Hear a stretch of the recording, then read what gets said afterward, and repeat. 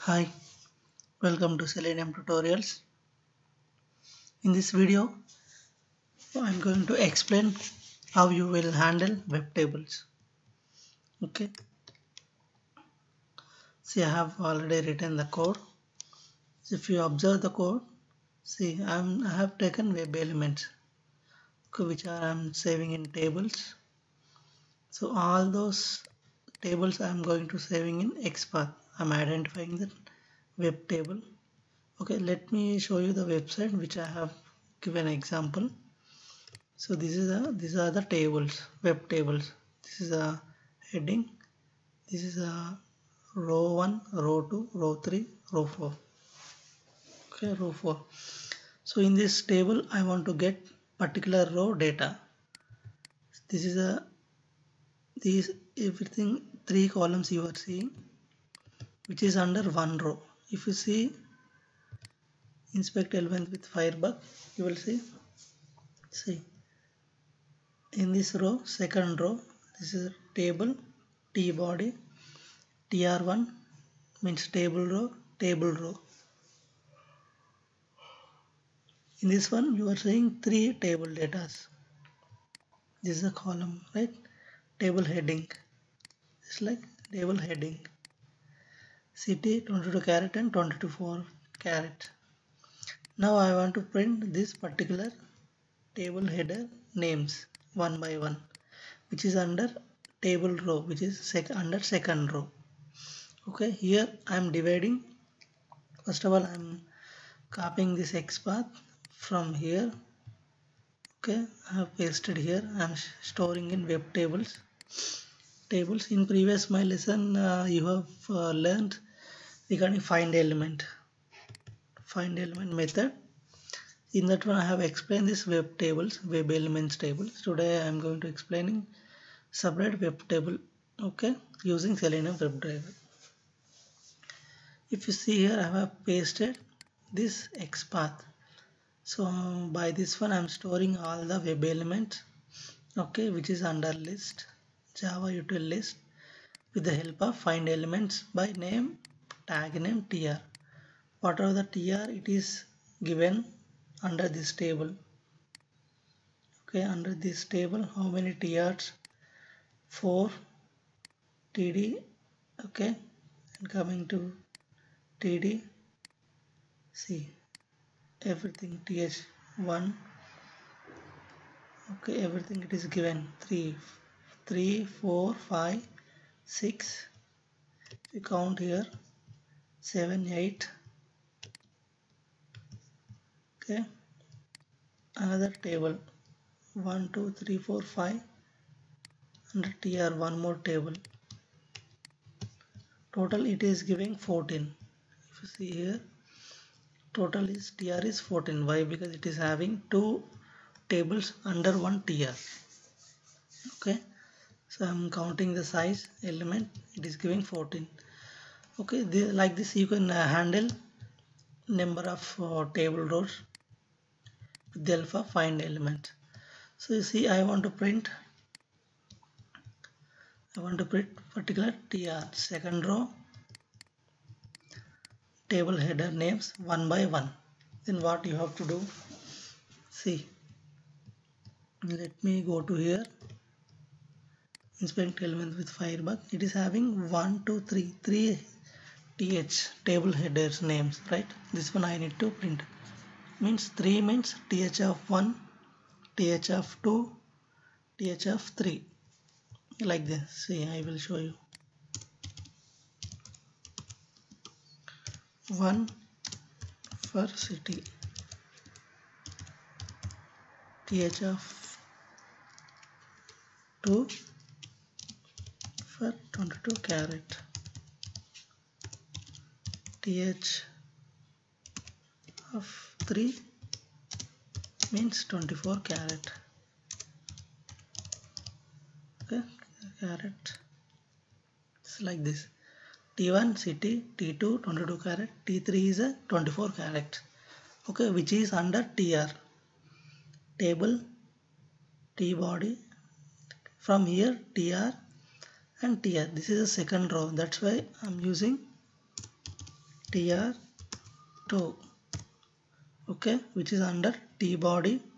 From another one is tr1, next one is a tr2. So whatever the elements or data you are seeing th, those are under tr2. Under tr2 it will come th1, th of 2, th of 3. So this 1 2 3 I am storing in different x paths with the help of for loop. See, for I equal to 1, I less than or equal to table, right? This th we need to divide it into 3 x paths. See, first, second, third. Before that I have saved particular th. So here we have 3 th. 1 2 3. Okay, I am saving that count with the help of size. Find elements by x path. I am giving table 1. See, table 1 up to here is a table 1. Okay, this is a table 1 under t body. I am written, see, t body, and the next one is a tr of 2, tr of 2, where I need to find th. These are the th1, th2, th.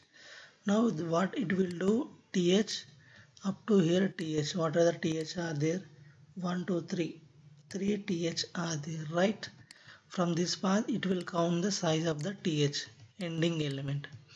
It will give you as a 3 ths are there, right?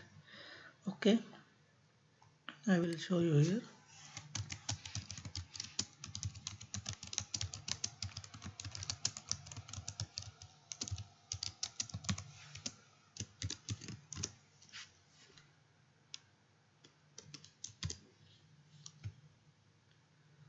This is a table S, tables T. I have stored in tables T. That is a int. Why? Because it is a numeric array. That's why I have stored in table st in int. If you run this one, okay, if you run this one, here I want to show you. If you run this one, it will show 3. Run as test and test.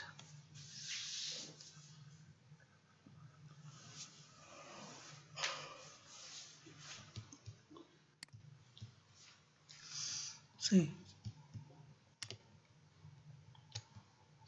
total number of table header is 3.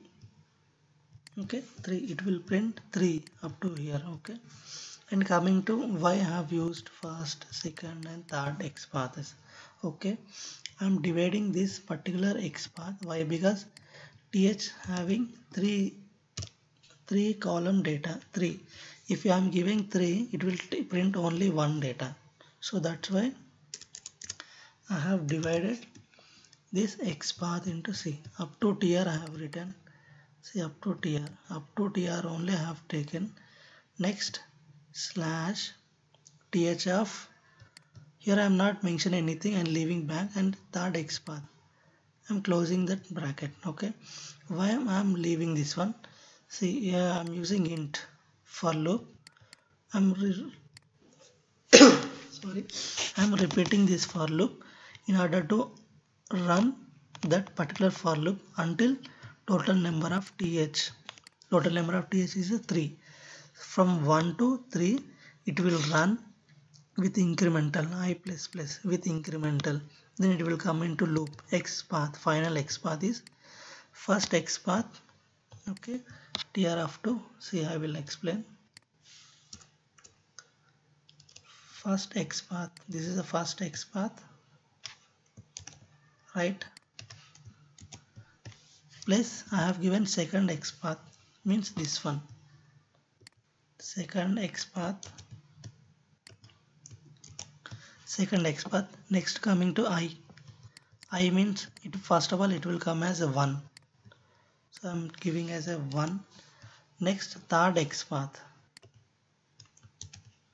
I am giving as a third x path. So here th1 means, you can see th1 means city. It will print city. See, it will print city. Same like this, if I equal to 2, if I equal to 2, what is your XPath? I will be replaced by 2. 2 means th equal to 22 carat. See here, th of 2 equal to 22 carat.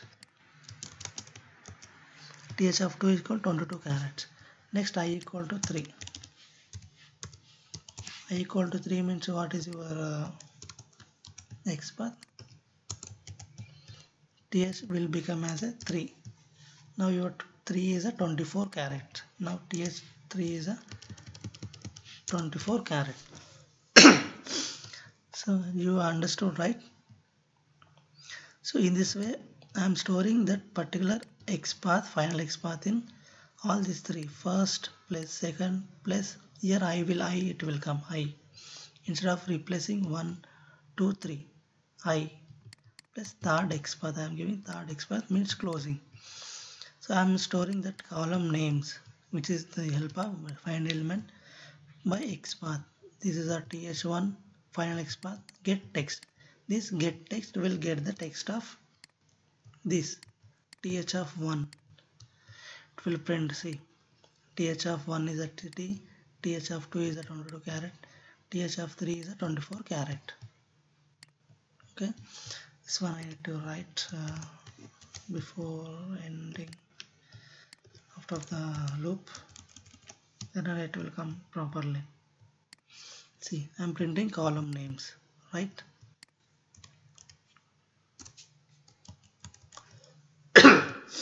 Now run this program, you will understand clearly. If you run this program, here only it will see, you can see here, printing the number of tr under that table. Okay, after that,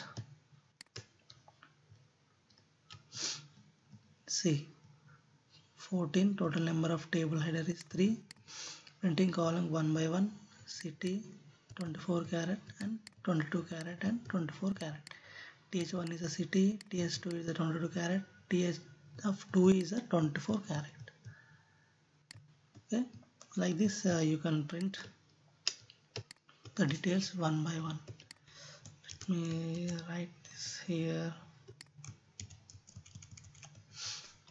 Like this you can handle your web tables. So if you want to print this column, so just right click on this one. This is a tr3, right? This is a tr3. This is a tr3. Under tr3 td. Under td it is a data is there. Next coming to td. Under td table is there. Under table under tr it will be there. Under td one more table data, everything. So like this you need to handle td or th or tr everything with the help of this XPaths, divided into different XPaths, and use that for loop. Okay. Thank you for watching my video. Please provide your valuable comments on this video. Please follow my videos, so that I'm going to giving a real-time example with my real-time experience. Okay, thank you for watching. Please like and provide your valuable comments, as well as please subscribe for more videos. Thank you. Enjoy the day. Thank you. Bye.